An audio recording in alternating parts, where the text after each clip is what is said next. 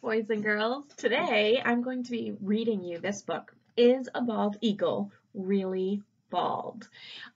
This book is about Miss Patel and her class, and they're learning about American symbols just like we are.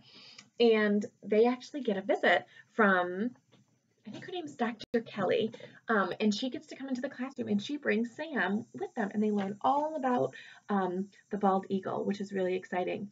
So I hope you enjoy this book and get some really good ideas about why we chose the bald eagle kind of as like our country's mascot. All right, enjoy. Is a bald eagle really bald? By Martha Rustad. Chapter 1, An American Mascot. Our class is having a visitor today. Miss Patel makes us guess who.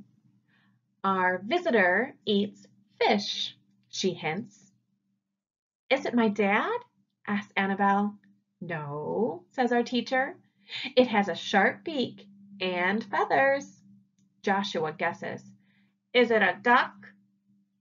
No, but it is a bird. What bird do you see on this dollar? Asks Miss Patel. A bald eagle, says Rose. That's right, answers Miss Patel. Why is a bald eagle on that dollar? Asks Natalie. The bald eagle is a symbol of our country, says Miss Patel. What's a symbol? Asked John. A symbol is something that stands for something else, answers our teacher. Like a bear is a symbol of our school. We call the bear our mascot, which is like a symbol. We learned that eagles have been symbols in other places too.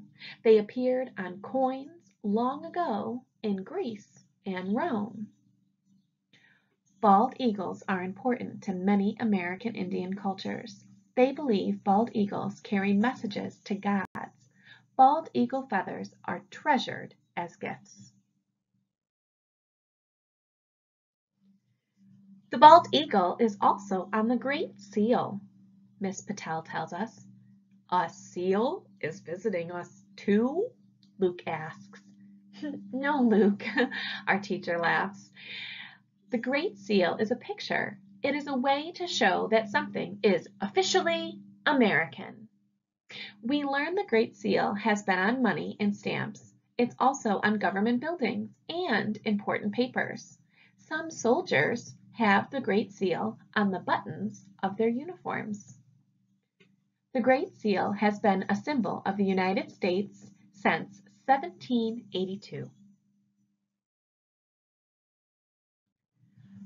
Look closely at the Great Seal, says Miss Patel.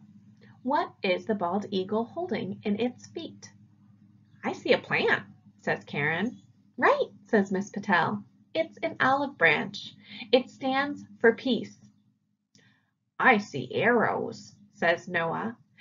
The arrows are for strength, explains Miss Patel. Why are there stars on top? asks Kevin.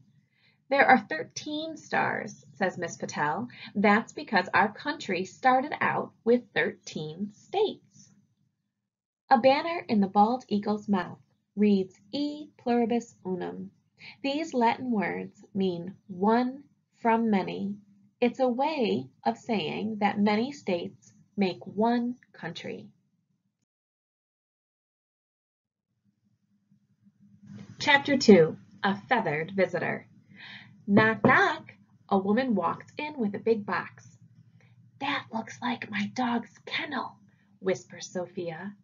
Hello, class, says the woman. I'm Dr. Kelly. I brought a bald eagle to meet you today. His name is Sam. He's from the Raptor Center. We all have to sit still so we don't scare Sam. Dr. Kelly puts on a glove to protect her hand from the talons on his feet. Raptors are birds that kill and eat other animals for food. Raptor centers take care of wild birds that are hurt or sick. Some birds return to the wild. Others stay at the Raptor Center. Dr. Kelly takes Sam out of the box. He's huge, says Kira. Jackson pipes up. Didn't you say he was bald? Good question, says Dr. Kelly. The bald part of its name comes from the word piebald. It means having white marks. We admire Sam's white and brown feathers. Adult bald eagles weigh about 10 pounds. Their wings stretch out as wide as 8 feet. Sam's bright yellow eyes watch us. Bald eagles have very good eyesight, says Dr. Kelly. They soar high in the sky. Their eyes see food far below. Then they dive down to catch it. Where do they take the food? Asks Oliver. Dr. Kelly says, they can swallow it whole in the air. Well, that's fast food, says Penny. Yes, Dr. Kelly grins. They also bring it to their babies in their nests. We learn that eagles are not picky eaters. They eat fish, birds, small mammals, snakes, turtles, and even dead animals. An eagle nest can be up to 10 feet wide and 6 feet tall. It might weigh 1 ton. That's about as much as a small car. Chapter 3, A Fitting Symbol.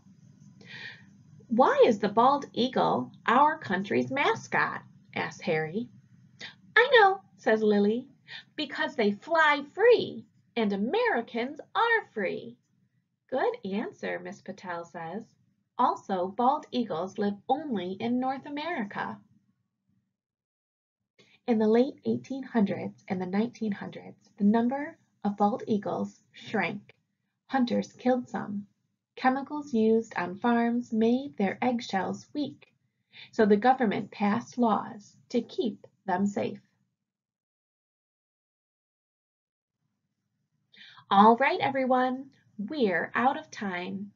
Our teacher says, line up for lunch. Fish is on today's menu. Connie says, hey, that's what bald eagles like to eat. What do we tell Dr. Kelly and Sam? Miss Patel asks. Thank you, Dr. Kelly. Goodbye, Sam, we all say together. Hey, boys and girls, so I hope you liked that book. I really liked that we learned all about why a bald eagle is our symbol for the United States, and it's because it's strong and it flies free. But I also liked that you got to learn about the Great Seal in here. So it's almost like you got to learn about two symbols when this book we thought we were only going to learn about one. But the Great Seal was that logo, right? That gets put on all sorts of things to make them officially American. And so I think it's cool that that little seal, right? That little picture could have so much meaning built right into it with the eagle and the olive branch and the stars and the arrows, all things that represent America. So I hope you enjoyed this book and you continue to enjoy learning about some American symbols.